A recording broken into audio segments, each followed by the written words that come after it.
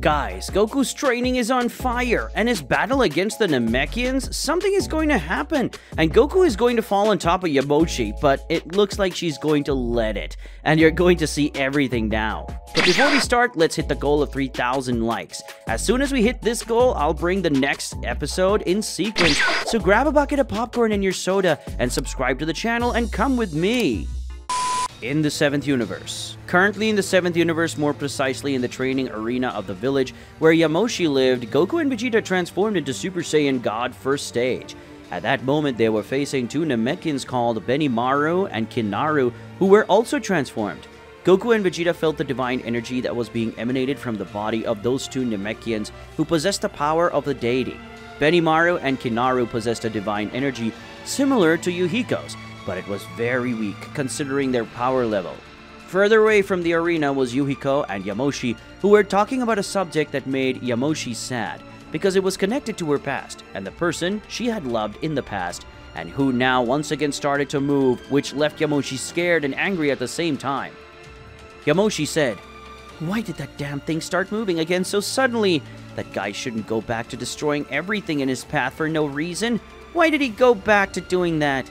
said the ancestor of the Saiyans while clenching her fists, irritated.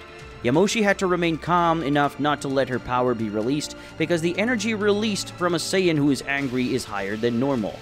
Yuhiko spoke. "You know the answer to your question, Yamoshi. He returned because of you.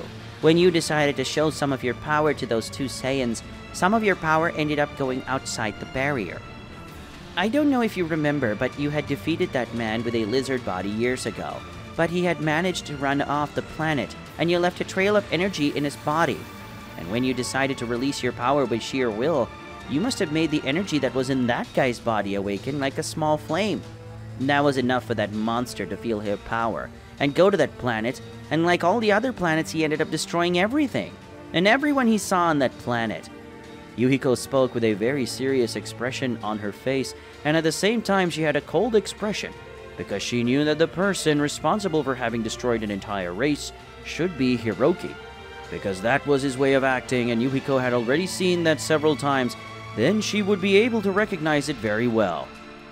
Yamoshi said, "So it means that once again Hiroki destroyed an entire planet just because of me? How many more times will this happen again?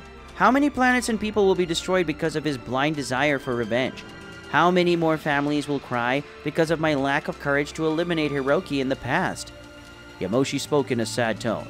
She was irritated for being weak enough to not be able to finish off Hiroki when it was possible in the past. Yuhiko said, "Don't blame yourself so much, Yamoshi.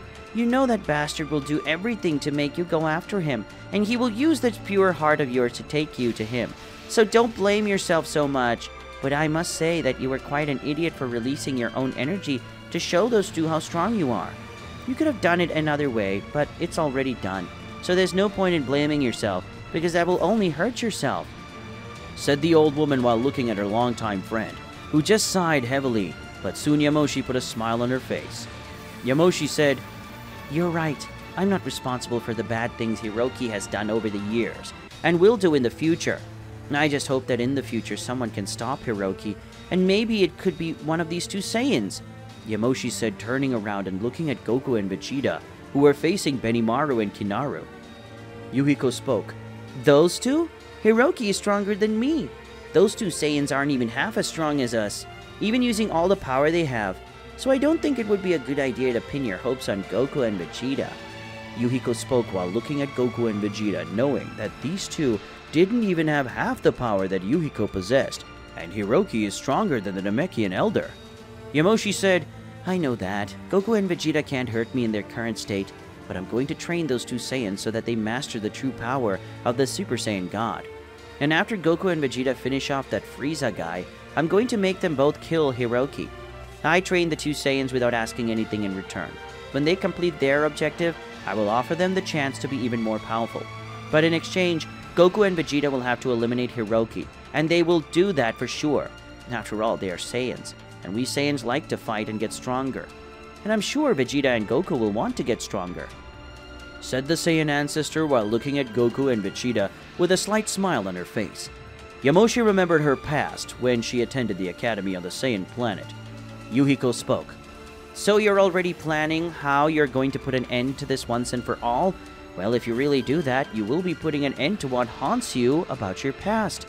I think it will work after all. You Saiyans managed to evolve quickly, and even if Goku and Vegeta do not have enough power to defeat Hiroki alone, they will be able to defeat them together using the two Saiyans called Fusion, I think. That's the name of the technique that the angel Whis told me about. Yuhiko spoke while bringing up one of her hands to her chin in a thoughtful way, because she didn't exactly know what it was called, the name of Goku and Vegeta's ultimate technique. Yamoshi said, "That's true. If they had used that fusion, they could have even broken your barrier without you having weakened it.